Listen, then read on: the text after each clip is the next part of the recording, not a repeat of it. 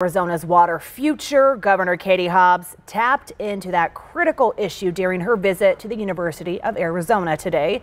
The governor's speech at the student union highlighting how her administration plans to find solutions to our state's water scarcity and how to secure Arizona's water future for generations to come.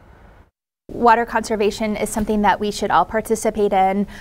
So, you know, all the tips that you get with your water bill in the city, conserving water at home is really important. We can't take that off the table. There's a ton of innovative ways that we're coming up with to recycle water, things like in landscaping and things like that. So all of those efforts are really important.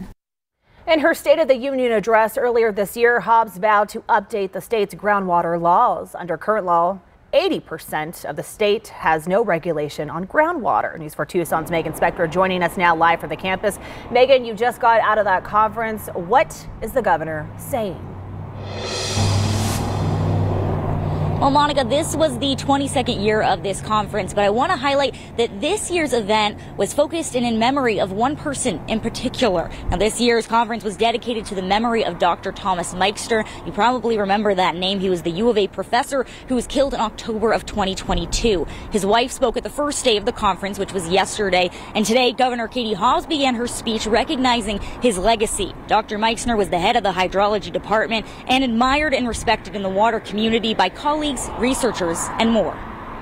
We're honoring somebody who was so significant to the research community, to the educational community, to the community of Tucson, to the international community of hydrologists. It's hard to express that in words. It's something you feel, and we feel honored that we were able to honor Tom Meixter.